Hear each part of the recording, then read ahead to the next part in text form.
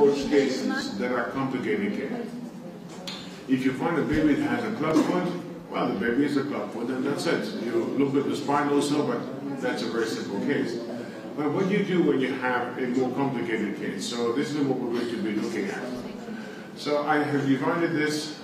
I think my boss is running out of battery.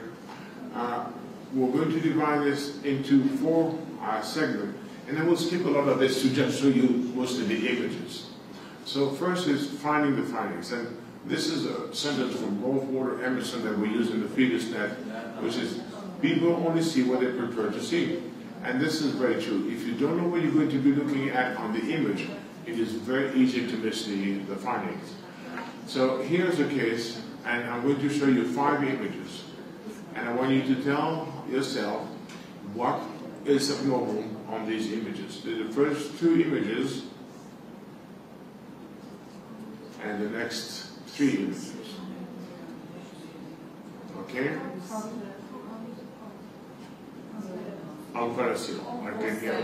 So we have a soft tissue mass in front of the abdomen, and the most likely diagnosis here is unparalleled. However, could it be gastroschisis? No, because gastroschisis would have irregular edges. Now, what is this thing here? Yeah, bone. So, any of you has seen unparalleled with bones? Look at that here. Any unparalleled with bones? And here this looks like a cross-section for leg. So now we have an unparalleled that has legs. Anyone seen that? No. This is what this baby has. This is the baby, and this is what it has. You see? So what is that? A bone joint twin, a teratoma, or epigastrius? Epigastrius. This is what it is. This is the epigastrius, or heteroparasitic twin. This is an example from Ambroise Paré.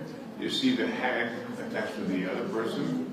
This is one from India, which is almost the same. This is a little boy that has a brother attached to himself. This one had arms, ours did not have arms. And this one is from Bartholinius, you know, the guy from the gland. And this is the opposite. Here we have a head, but no limbs. And then this is one which I think is very interesting. This is a French one. She was called the four-legged lady, and she was born in 1869. Just we have seen in the previous lecture, in 1869 there was no medicine, there was almost nothing.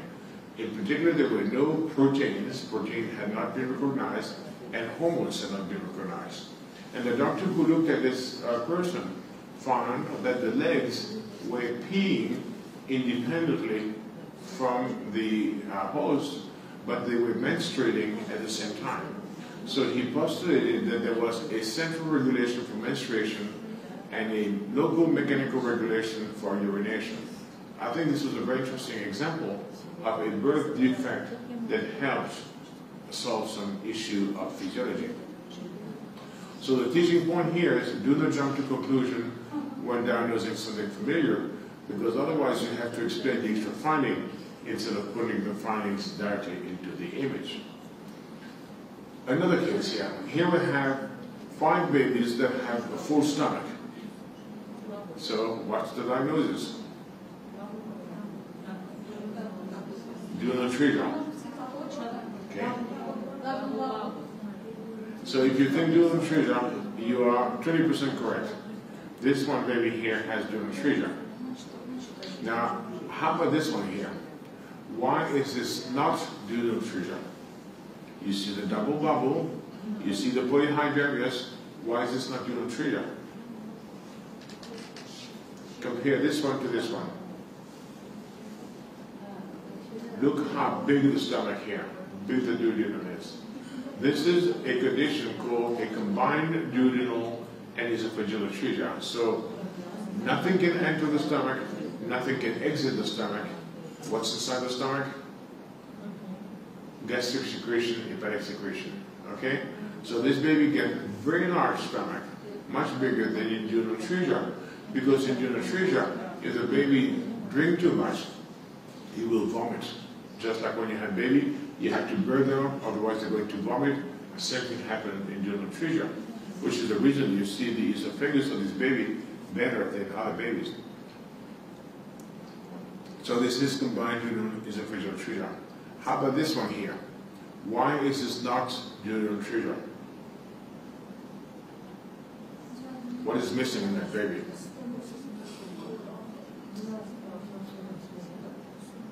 How about the amniotic fluid?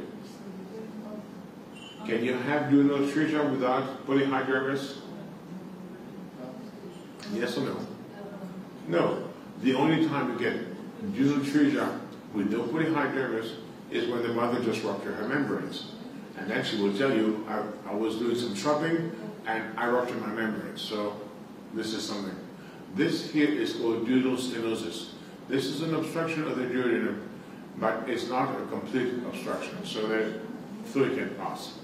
This is a different thing. Here, this is pyloric web. This is a peristaltic way of going from the stomach. Now, this baby here has something very interesting. It looks exactly like duodenal atresia. It's almost the same thing, but it's a different etiology. This baby has an annular pancreas. So if you remember in embryology, you have a ventral end-lag and a dorsal end-lag, and they rotate so that they merge together. If they rotate the other direction, then the ventral end-lag is going to squeeze the duodenum, and you get this image over here. This is an annular pancreas. Now, interestingly, duodenal atresia, combined duodenal atresia, and annular pancreas are all three associated with trisomy 21. Okay? So, although it's tempting to jump to the first and the statistically most common diagnosis, this is called shooting from the hip in movies. You know, cowboys, they don't aim, they just shoot, and then they look forward afterwards. We have a president in the United States that does that right now, too. So in prenatal diagnosis, it's better to search for additional clues and then include differential diagnosis. Now I'm going to show you a case here that has short limbs. And I want you to see what else than the short limbs is present. So look at the elbow of this baby, and the elbow has a particularity here. You see that little horn here?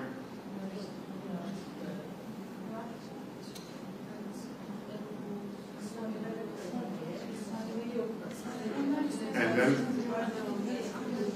I'm going to show you the knee of the baby. You see the knee also has a point at the end of the knee.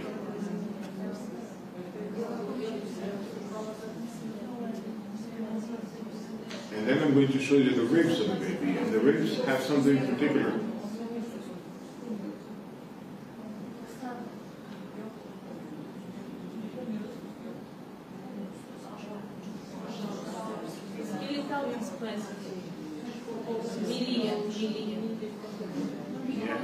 Look at the ribs. You see the end of the rib? It looks like little forks.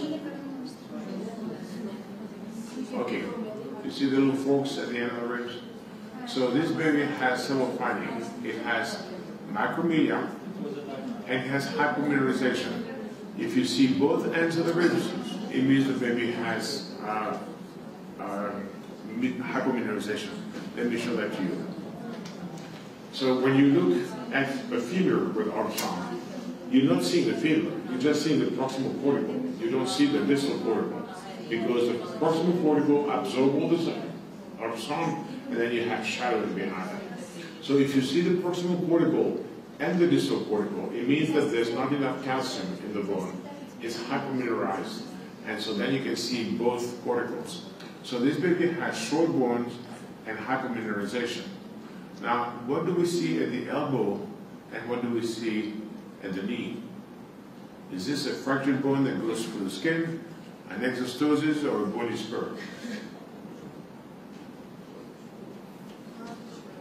Okay, so this is called a bony spur. Now, if you don't know what a bony spur is, you can go in OMIM. How many of you are using OMIM? Raise your hand. Any using OMIM? Okay, 5. Oh, pretty good. About a quarter of you. Good.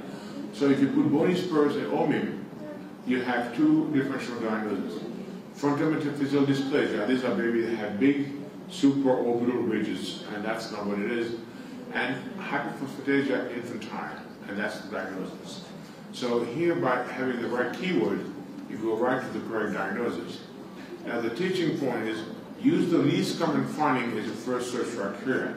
If you would be searching for macromelia, there would be many differential diagnoses, but bony spur is the only one that is fitting here. Now the problem with that is that you have to have the right keyword, because if you put pointy elbow, you will not have any answers. So you have to have the right keyword, and that's the reason for reading as much literature as possible, because that's how you get to memorize all these names. Now, this is an ugly image, and I'm going to skip over it, but there's an anomaly here that I want you to recognize. What's the anomaly in this picture? Where's the spine? The spine is here. This is apex. Which ventricle? Left ventricle. This one? Right ventricle. What is this vessel? This one? This one? And this one? Exactly. Very good. So this is a persistent superior cava, and if you don't know how to look for a persistent superior cava, it's difficult to find. So let's see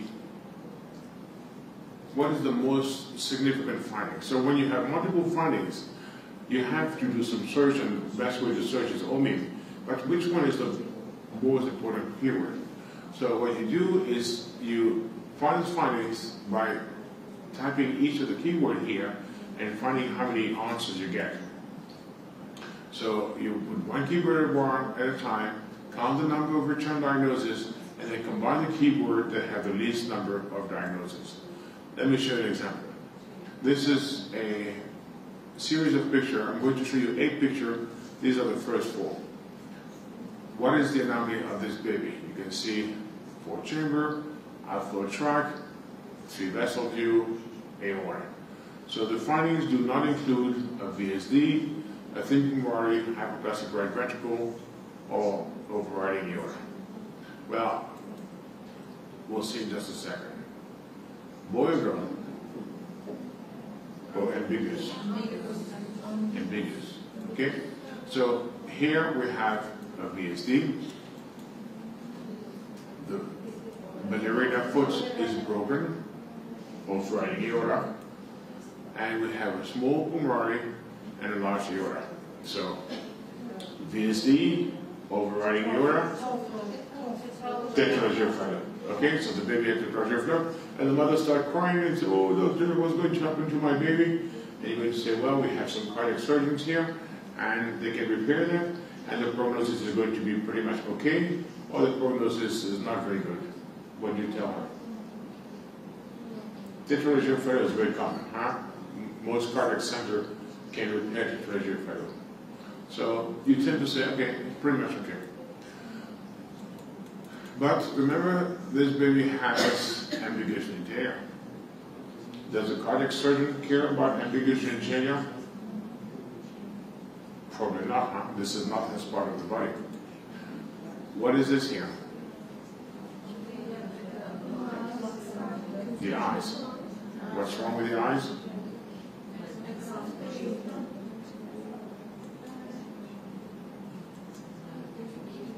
What is that?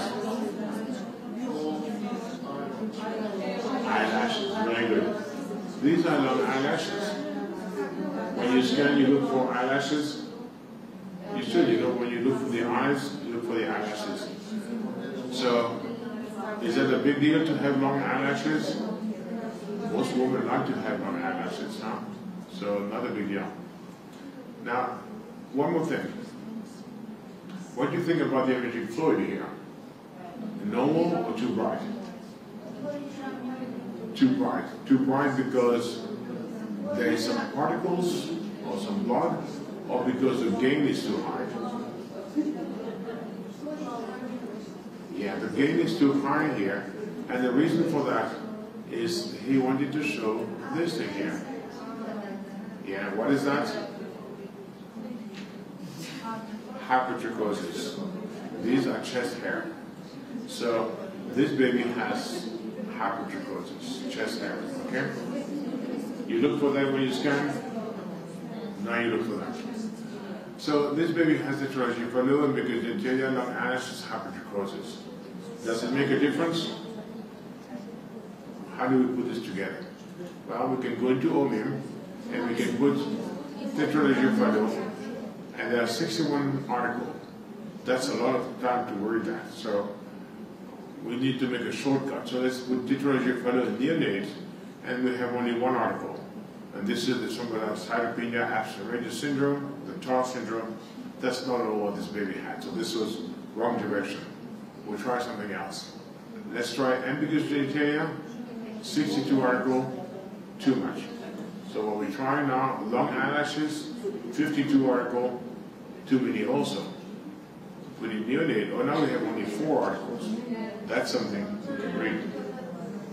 We can try also hypertrichosis, 67, too many. Hypertrichosis neonate, only 4. So which criteria are you going to be using? Which keyword?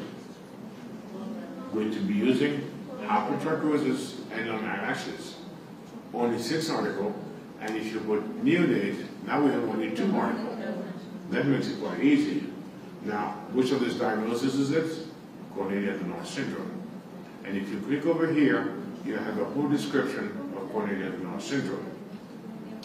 Now, that's interesting because this is what those babies look like. What's the prognosis for Cornelia de Noir syndrome? Very poor, very mentally retarded, and so it is unlikely the cardiac surgeon is going to spend time on repairing the tetralogy of Fallot for a baby that has such a poor outcome. So you see, if we had gone at the beginning and told the mother, oh, the baby has tetralogy of Fallot, we can repair that, no big deal, well, we would have given her false hope. Now that we have the whole picture, we have a very different story. Now notice those babies have the eyebrows meeting in the middle. You see how they meet in the middle? Like this. Not in the little girl. Why not in the little girl? Because the mother don't like that, so they plug the hair in the middle. This is called a synophris. So the teaching point here is when there are multiple findings, use the most discriminative. To find the most discriminative, look at the number of hits in OMIM, and then combine those that have the fewest number of hits. Here's another difficult case. I want to see how many vessels are in the umbilical cord. This baby has dermatitis, and I want to see how many vessels here. So it looks like 1, it looks like 2, it's not very sure. What do? We put color Doppler. And when we put color Doppler, how many colors do we see here? 1 or 2? 2 colors, a blue one and a red one, okay? So the findings here is this image here, this color Doppler, and this image here. So, is this a double umbilical vein? Yes, no? No, because they will be the same color. Is this an arteriovenous fistula with blood coming in one way, coming back the other way? Yes, no? It could be, but if it was an arteriovenous fistula, there would be a lot of venous drainage, and we don't see that, so probably not. Aneurysm of the vasa viscerum, that doesn't exist, none of the above. So we have 2 vessels, they go in opposite direction, and this is interesting. Look at this vessel here. It comes from the aorta and it goes straight into the umbilical cord. So here we have a very unusual vessel that comes right out of the aorta and goes into the umbilical cord. So this is what is called a replaced umbilical artery to the supramesenteric artery. So normally we have 2 umbilical arteries going this way. This baby is missing one of these 2 umbilical arteries, and his umbilical artery is arising from the supramesenteric artery. So this is a fascinating point of embryology. Birds use the vitelline or inframesenteric arteries, but when we moved from the yolk sac to using the placenta, we completely abandoned that system and we moved to the umbilical arteries. Now, This is a case in which there is a regression to a more primitive phylogenetic stage where the vital artery was the source of feeding for the embryo. And so what does this guy use? What is that? That's a platypus from Australia. And they have a beak and they lay eggs, but they're mammals. And so I tried to find what it was, what kind of vessel they had, but no one knows. Here is a series of video clips. And I want you to know what that big cystic thing is. What is this here? Ovarian cyst, mesenteric cyst, obstructed bladder, or duplicated valve.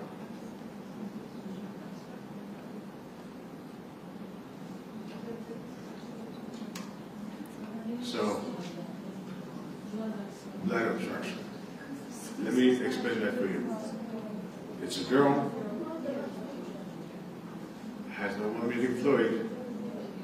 So we know the cyst is the bladder because we have the umbilical arteries alongside. Any connection that has the umbilical arteries alongside has to be the bladder. There's nothing else again. No mesenteric cyst, no ovarian cyst, no nothing. So it's the bladder. So why do we have an obstructed bladder? This is the list of potential obstruction. Posterior urethral valve, urethrogenesis, medial atresia, obstructive uterocele, or the megacystis microcolon hypertrophic syndrome. So how do you select from that?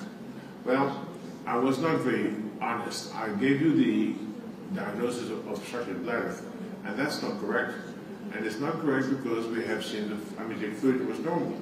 So it's not an obstructed bladder, it's a distended bladder. You see, amniotic fluid was normal. So if it's not obstructed, if it's just distended, all these diagnoses don't work. It cannot be any of these. We don't see a ureterocele, so that's not possible either. So the only one possible is the megacystis microcolon hypertrophic syndrome. So you tell that to the mother, so can we put a shunt in my baby's bladder? I heard that in Denver they put some shunt in the bladder. Can we put a shunt in the bladder? Who wants to put a shunt? Who doesn't want to put a shunt? Who doesn't know whether to put or not to put? Okay. Well, what's in the name? Obstructed bladder versus distended bladder, or distended bladder versus obstructed. If you ask Julia, what difference does it make for the name? It makes a big difference because you go and do search in the wrong direction. So you have to be precise in the terminology that you're using. So this baby is going to die not from the obstruction of the bladder, she's going to die from the hypoparesis syndrome and the microcolon. So there's no point in continuing pregnancy, there's no point in doing a shunt. This is not going to have this little girl.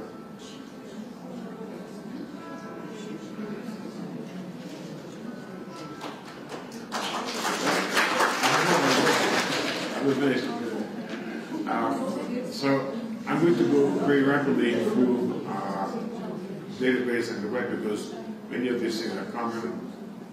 I want to show you OMIM here. So this is OMIM, and it stands for Online Millennial Inheritance in Man. And there's some numbers, but you can skip that. So one of the issues with OMIM is that you have a lot of keywords. So if you skip. So if you type short limbs, for instance, you're going to have a lot of diagnoses. And this is, if you add any keyword, it's automatically considered to be N.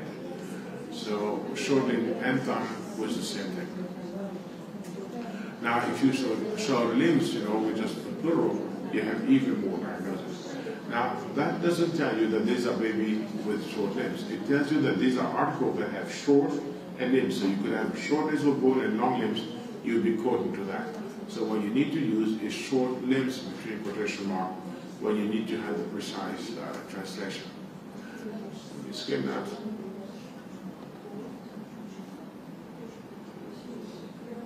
Okay. Now, when you do some searching in OMIM, you can find a connection to the right side. You see, that's of dysplasia. And when I go to the right side, you have gene test. Any one of you has gone on to gene test? So that's an important website, also covered by the NIH. And if you click here, you have a chapter on dystrophic dysplasia, whatever condition it is. And these are very well written articles by very qualified people. And if you look into the table here, you have clinical testing, and you can say, okay, I am from this country, or I'm from this state, and then you can find who's the physician working on the subject closest to you. So you have the email, you have the phone number. So when you're scanning a baby that has something unusual, you can say, okay, what kind of fluid do I have to give this person? Amniotic fluid, whatever, and how many cc, and how long does it take to get the test, how much does it cost, so you can get some very important diagnosis this way. Unfortunately, OMIM does not contain images. Now, if you look at the same box here, instead of clicking OMIM here, you can get PubMed. And PubMed is just a big database. I'm sure that you all know about that. So I'm going to skip this. The next one I wanted to show you is the one that is dear to my heart. It's the FetusNet. We started this in 1999 on paper, originally in 1991. And now we have actually about 75,000 images, about 1,200 video clips, and now 415 soft cases. There's a lot of material, and you don't have to register, you don't have to pay subscription, no nothing, no sign-in. And we get about 5,000 to 7,000 visitors per day from all over the world. And here on the left side we have the case of the week, and on the right side we have the answer to the case of the week. Now we used to have a nicer system in which people would answer, and then we would say, are you sure, do you want to look at this a bit more? Or we would say, good idea, but not correct. And unfortunately, what happened is there was a group of physicians that were cheating. They were sending one person at a time until they had a diagnosis, and then everyone was sending the correct diagnosis. So that's the reason we had to change. But you can still do that. So let me go back to putting it all together. And here, there's a basic level to have good scanning technique and equipment. So is this a good NT scan? Yes, no? No, it's not a good NT scan because it's oblique. So you have to have good scanning technique and good equipment. Then the next thing is you have to recognize normal for abnormal. This is an 18-week exam. The whole exam is normal except for these two images here. And you see there is a small enlargement of the lateral ventricle. And then what's wrong with this picture here? No nasal bone. Okay, no nasal bone and mild, upper limit ventricular memory. How many of you suggested amniocentesis? No amniocentesis? No one? One person. What's the diagnosis?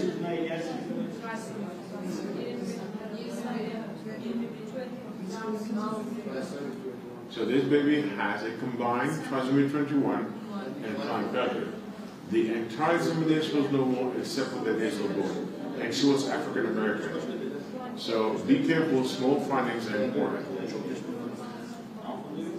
2 umbilical cord cysts. Which one is the omphalomycentric cyst and which one is the anenteric cyst? How do you know?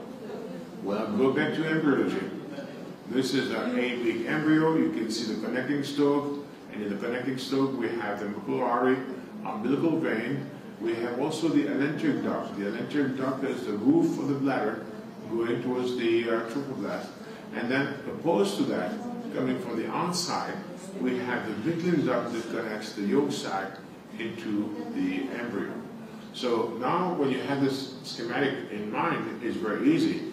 If you have an enteric cyst, it's going to spread the vessels apart. If you have an omphalomycentric cyst, it's going to push the vessel together. This is called the diamond ring appearance. It looks like a ring with all the diamonds on the other side. So when you look at these two images now, it's very simple. This one is the omphalomycentric cyst, and this one is the enteric cyst. So again, knowledge of anatomy and embryology is very important. And when I was a medical student, I hated both of them. So I now have the biggest, I used to have the biggest library of anatomy and embryology, but I gave it away. And then recognize the findings. So here we have a baby that has ascites and has big kidneys. You see the kidney here? 32 weeks. What is the size of the kidney at 32 weeks? The kidney, the cerebellum, the clavicle, and the foot are about in millimeter the same size as the gestational age. So for 32 weeks, it should be about 32 millimeters. It's not very precise, but this is just a simple rule of thumb. So here we have kidney that 6 or 7 centimeters is too big. So we put this into omium, and we have no answer because we put too many criteria. So let's try macrosomia and ascites. Nothing. Let's try ascites and acromegaly. Oh, now we have one here that says fetal gigantism. Well, fetal gigantism is the same thing as macrosomia. So now we can change the terminology and click on this, and here we have the permanent syndrome. So you see how by switching one keyword for another one and trying again, you can get to the answer. I'm going to skip this one. So in the middle level, what you want to do is associate some small finding. Here we have a skin tag in front of the ear, and when you see a skin tag in front of the ear, think about golden heart syndrome. So if you don't have 3D reconstruction, this is a good time to do a 3D scan of the face to see the hemifacial macrosomy. Now, do the jump to conclusion. Here we have an overriding aorta, and I'm trying to show you the whole thing. But so you see overriding aorta, you think tetrahedral, but on the video clip there was no pulmonary artery. So this is pulmonary atresia with ventricular septal defect. This is another one that gives us a lot of trouble. This is a 35-week pregnancy. Femur is measuring 26 weeks. Uterus is measuring 23 weeks. You see the baby has a lot of soft tissue, so it's not growth restricted. You see in the hand there's a single palmar crease here. In the other hand there's another single palmar crease. There's overlapping of the fifth finger over the forefinger, so the baby has clinodactyly. Kidney 23 and 29 millimeter, that is too small for the 5 weeks. There is ventricular megaly, 14 millimeter. There is a downturned fish mouth with a corner of the mouth lower than the middle of the mouth, and there's a large atrioventricular septal defect. So atrioventricular septal defect, short limbs, semen crease, hydrocephalus, much diagnosis. Yeah, trisomy 21, I will be the most difficult. So we do the amniocentesis, we send a report, we send a result, and it comes back normal. So what should we do now? What we should have done from the onset is go to omium and put all this keyword together, and when you go into omium, here comes Smith-Amielman syndrome. So we should have taken a few more cc of amniotic fluid, asked for the metabolite of the cholesterol, and we would have the diagnosis. But I was so sure by looking at the atrioventricular septal defect and the short limbs and the semen crease and the ventricular megaly, I was sure this was baby had trisomy 21. So I didn't do the mental effort to go to omium, and I missed the diagnosis. Now, you know the proper vocabulary to search on the anomalies. I show you the body spur. And then at the advanced level, what you want to do is put together findings and recognize the most discriminative. So here we have a baby that has a cystic hygroma, it has some pleural effusion, it has a poorly coiled cord. What happened with the elbow here?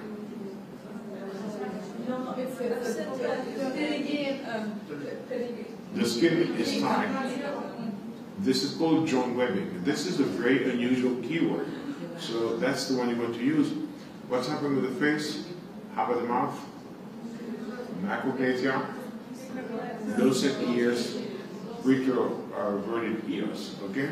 So we put this into omium, and omium doesn't talk about fetal things, so this is not a good choice.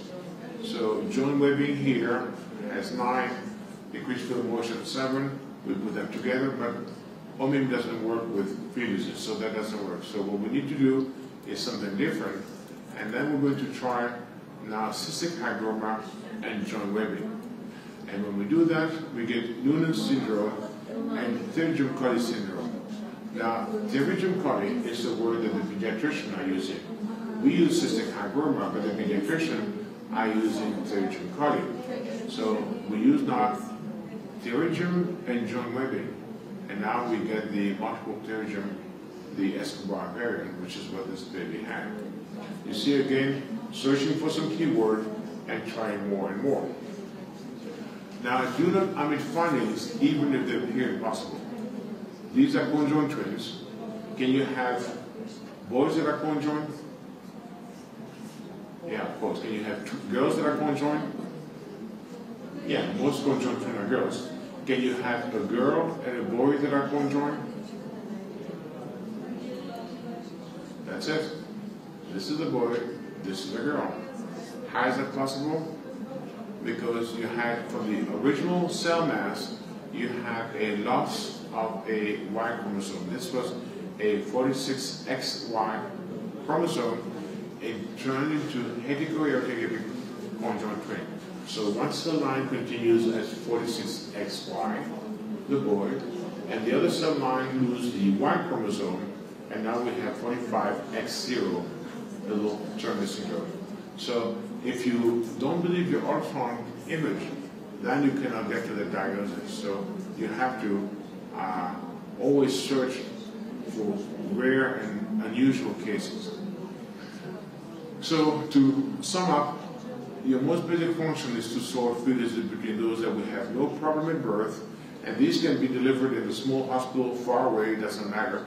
Those that will require intense scrutiny at birth, and those need to go to the big hospital where they can have pediatric cardiologists and they can have intensive care nursery. And those who will not survive, and there's no point in making a lot of effort to try to save those babies. And the exact diagnosis is really the icing on the case. This is what makes prenatal diagnosis such a fun specialty, because you can anticipate rare anomaly like that conjoined twin. Thank you very much.